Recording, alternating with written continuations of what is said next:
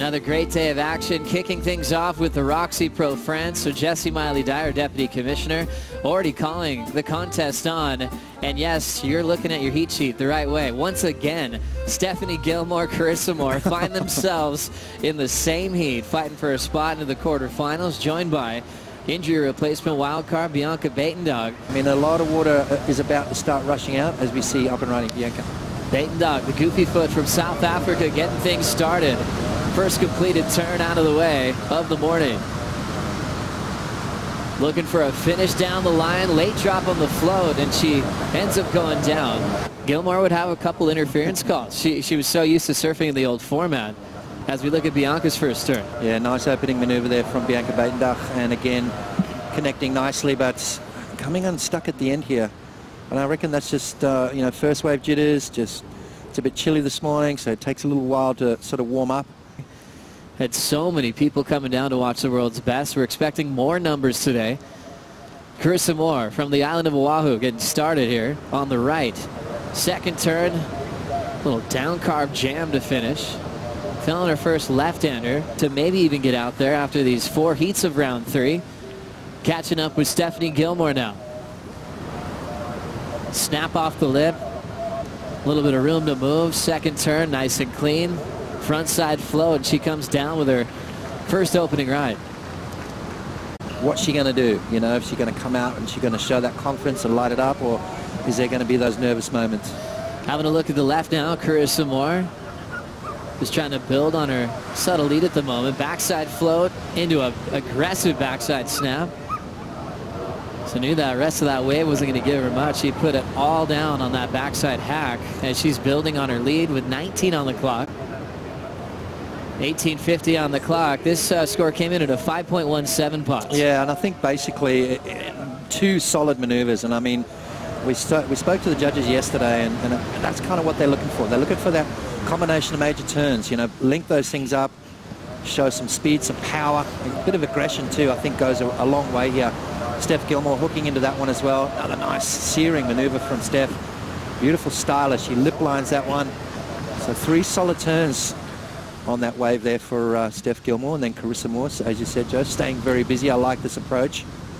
And this turn right here, just hacking right into it. Nice vertical snap. So Carissa mixing it up, bit of left, bit of right. Stephanie Gilmore, second priority. Buitendag in white, just holding her position as Carissa Moore locks in. Deep bottom turn, crushes the first section, and it's only good for 1 maneuver. What a maneuver, though. I mean, that's definitely the best turn of the heat so far.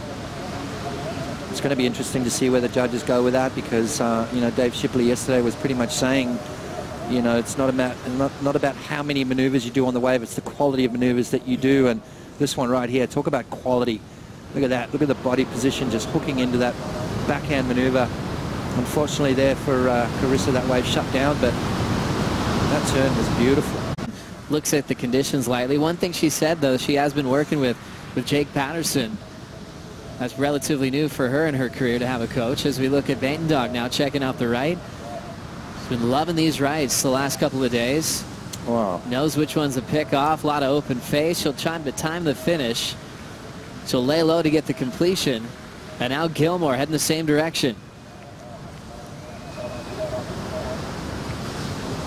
Nice, lively, stylish float just to finish it off. Couple of turns before that. Repeat 5s, 5.77 her last as we see Steph's way. Yeah, Steph needing just a small score really to get herself up into that first spot. Couple of beautiful turns. A little bit off balance on that bottom turn there, but really fixed it up with that lip line floater. She's only looking for a 4.37. And then this is Bianca Buitendag's last ride here. That backhand attack has really served her well over the years. Filing at snapper rocks against Steph. Connecting again on that inside section, so nice clean mistake-free surfing there from Bianca. And now we'll get a real idea. Have a look at the sets, Joe. It's pumping.